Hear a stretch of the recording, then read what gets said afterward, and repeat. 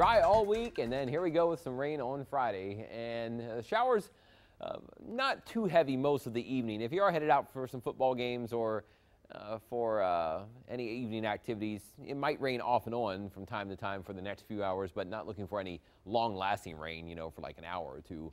But you can see the First 105 Doppler network, most of the heavier rain is still offshore, but not really able to get too far inland, at least in widespread fashion. If we zoom into a couple spots, you see there are a couple of little showers moving, one popping up there just north of Alamo moving to the west. I mean, that's something when it moves across, it might rain for 5 or 6 minutes. Another area of rain kind of fading but moving out from Hidalgo and Granjeño into Mexico.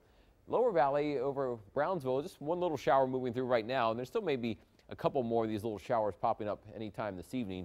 Most of Willacy County, which had some of the heavier showers within the last few hours, not too much left. There's still some rain at times over the Bay Waters near Port Mansfield and some heavier rain moving west of San Manuel. But again, if you're headed out this evening, you might get hit by a quick burst of rain, maybe for 10, 15, 20 minutes, but most areas probably just getting some sprinkles or a little shower at times. But I think the majority of football games, 90% of the time it's going to be dry. You just might, have to hit the concession stand once when the rain's coming down. And take your towels too. You want to dry your seats off if you're out there. 81 in Weslaco right now, 79 in Rio Grande City, and 77 in Brownsville. And football games this evening again.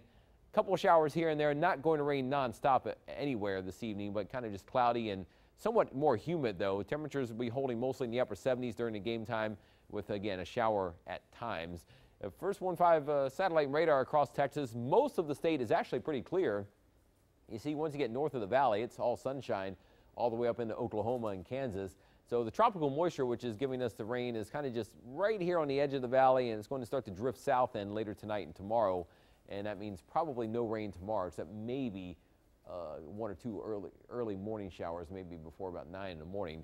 Hurricane Katia is to the south. It's some of that tropical moisture that's up on the north side is bringing us the rain today. But this hurricane will move into Mexico between Veracruz and Tampico tonight with very heavy rain between those cities and in the mountains. Could be upwards of maybe locally 15, 20, 25 inches over the next few days down there. Temperatures mainly in the 80s tomorrow across the valley with sunshine reappearing. It may be a little cloudy to start today. And you see on Future Track we have clouds around initially tomorrow morning, but after that some sunshine breaks through and lower humidity. Humidity's up now, but I think by tomorrow afternoon it starts to really drop again. And it stays down for a few days. It looks like Saturday afternoon, Sunday, Monday, and Tuesday, the humidity very low, and that means cooler nights, warm afternoons with sunshine. We'll be near 89 tomorrow, but 91 on Sunday, 92 on Monday, then back up in the upper 90s, getting hot again later in the week, and the humidity comes back again with warmer nights by Thursday. But enjoy those few nights there in the 60s. We do have a few cool nights ahead in your First 1-5 forecast.